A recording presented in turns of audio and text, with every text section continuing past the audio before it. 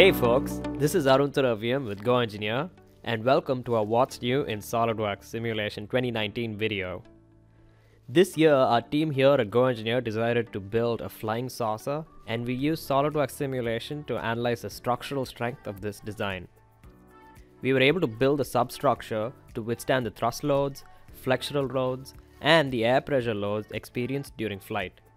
Now let's take a look at some key enhancements that were implemented in the 2019 version of the software. Here we have the flying saucer assembly. Now taking a closer look under the skin, you will see the 6 ramjet engines and the struts that give the aircraft its much needed strength. Now to test the existing design in its entirety might be time consuming at a preliminary stage. So with the power of SOLIDWORKS configurations, we were able to create and analyze just 1/6 of the model, cutting down analysis times drastically. Now in order to simulate the thrust loads from the main turbine, the remote load function was used.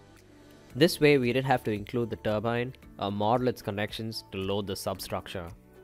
Here a modest load of about 20,000 pounds was transferred to the substructure through the struts.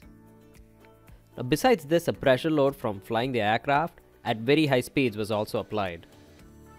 Now looking at the stress results, you will see that the model is safe under these conditions.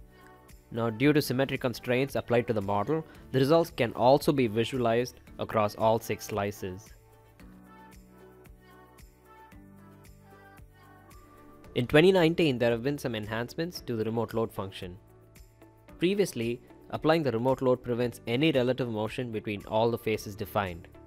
But with 2019, we are able to define a distributed coupling that allows relative motion between these components based on weighting factors. This prevents any artificial constraints imposed on the model from the remote connectors, yielding even more accurate results. Now looking at the stresses, you will see that the stress has increased by about 20,000 psi from the previous study on the outer skin, which could be an area of concern. Now here's a side-by-side comparison of the two models to showcase the difference that the new remote loading function in SOLIDWORKS 2019 brings to your analysis. Now the next enhancement in SOLIDWORKS simulation is performance improvements to the load case manager. The load case manager is a convenient way to set up multiple load cases in the same static study. Primary load cases are defined and solved as individual static studies, which are then utilized by the load case combinations to quickly combine the primary load cases in user-defined ratios. Now here the pressure and the thrust load have been defined as primary cases, which the software will then solve and use to calculate the load case combinations. Now new load case combinations can be added through simple arithmetic formulae. Now we've just added a 4th case to estimate the strength of the aircraft to 4 times the design pressure load in addition to the thrust loads.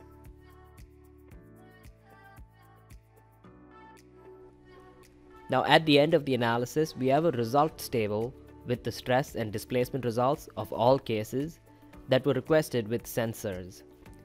Now new for 2019 are solver improvements which have greatly increased the speed of the load case manager, enabling users to generate quick results for multiple loading scenarios. Now let's take a quick look at how the ramjets are mounted to the frame. One of the mounting locations includes 2 brackets that are designed to resist the thrust load from the ramjet.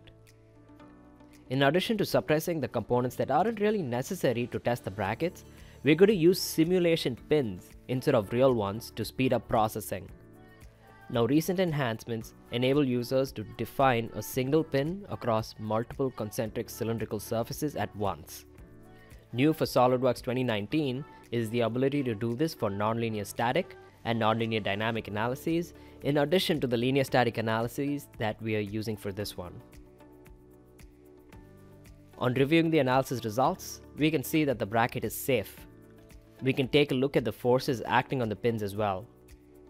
With the pin connectors in SOLIDWORKS simulation, users can view forces on each pin segment to come up with pin designs that are optimized to carry these loads. Again, this is Arun and thanks for watching.